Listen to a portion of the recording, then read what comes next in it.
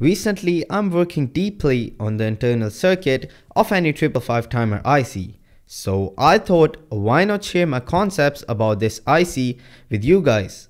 So in this video, we will take a look at different operations of this IC and how we can create delays and timers with it. So without thinking about creating a bomb, let's get started.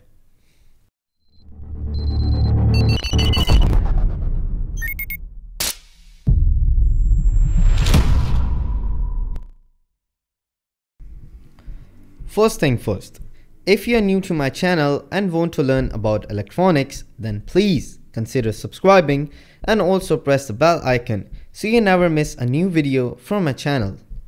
Now, before going into the detail of this IC, you should be familiar with two main components. The first one is a comparator. As the name suggests, it is used to compare two different values. So to design a comparator, you will need an operational amplifier, or in short op-amp. So if I connect a constant voltage of, for example, 2 volts at the inverting terminal, so on the non-inverting input, I must have to supply greater than 2 volts to turn the output of the op-amp on. Practically, I can easily demonstrate this by using a LM358 op-amp IC. I connected a constant voltage of 6 volt at the inverted input. So as you can see in the multimeter, when the voltage on the non-inverted input is greater than 6 volts, the output turns on. And that is basically our comparator. Now the second most important component is a flip-flop. A flip-flop is a combination of logic gates in such a way that it stores a data of 1-bit value. You can remember the flip-flop as a memory device. You can store a value by connecting a 1-bit data at the set pin of the flip-flop. The flip-flop will try everything to keep that state, no matter if you disconnect the input.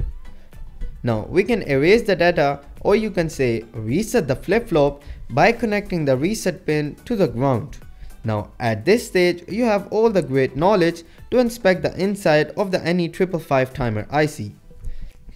The pin number 1 and 8 are connected through 3 5 kilo ohm resistors in series with the VCC and the ground, which creates a voltage divider of 1/3 of the supply voltage and 2/3 of the supply voltage.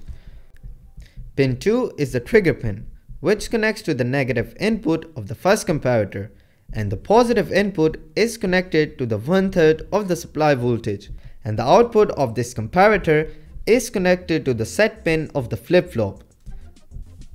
Pin 3 is the output pin, which is connected to the output of the flip-flop by using an inverter, because the output of the flip-flop is inverted.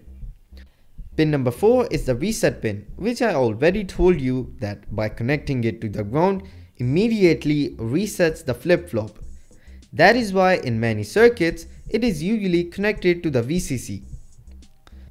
The pin number 5 is the control voltage, which is connected to the negative input of the second comparator, but also to the voltage divider, which now has the potential of 2/3 of the supply voltage.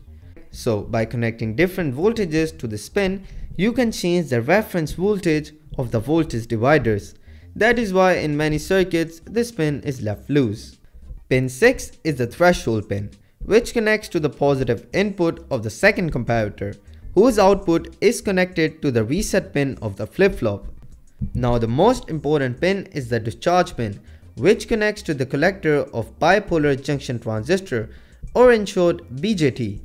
The emitter of this transistor is connected to the ground, and the base of this transistor connects to the output of the flip-flop, and that basically makes up our any 555 timer. Now to understand the working behavior of this IC a bit better, let's consider an example of monostable multivibrator operation from the datasheet. Initially the capacitor is discharged, so there is 0 volt potential at pin number 6 and 7. Pin 6 provides the ground potential to the positive input of the second comparator. Since the positive input is lower than the negative one, so the output stays off and nothing happens. So to make something happen, we need to connect the pin number 2 of the IC to the ground by the help of a push button. By doing so, the positive input of the first comparator has a higher voltage than the negative one, so its output turns on, which sets the flip-flop so its output turns off because it is inverted, which simultaneously turns on the output of the IC because there is another inverter, but at the same time turn off the transistor. Now the pin number 7 is no longer connected to the ground, so the capacitor can charge up through the resistor. But when the capacitor is charged up to the 2/3 of the supply voltage, the positive input of the second comparator has higher potential than the negative one, hence the output turns on. This resets the flip-flop and turns the output of the IC off and ultimately activate the transistor, which immediately discharge the capacitor because the pin 7 is now connected to the ground and we are back at the starting point. Now you can play with the values of resistor and capacitor to generate different output timings according to this formula. This operation is used when you want to give some delay in the output. Now the second basic operation is known as bistable multivibrator. In this configuration, we utilize two push buttons, one to trigger the flip-flop and one to reset the flip-flop. This way, by applying ground potential to the pin number 2, the positive of the first comparator has higher voltage than the negative one, so it activates the flip-flop and turns the output of the IC. Now to turn off the output, we have to connect the reset pin to the ground, which will turn off the flip-flop, thus the output immediately.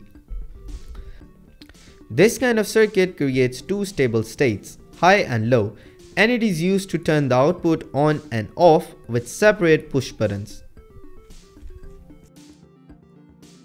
Now the third and last operation is the astable multivibrator, which is in simple words an oscillator which can create a square wave with a variable duty cycle and also adjustable frequency. In this operation, the capacitor charges up through the resistor R1 and R2 and discharges only through the resistor R2.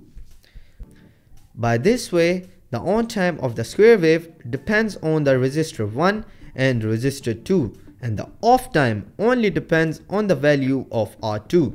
But sadly, this design cannot produce smooth PWM signal with a constant frequency. So to improve the circuit, we can remove those R1 and R2 resistors and add a potentiometer and also two diodes to direct the charging current only through R1 and discharge current direct to the pin number 7.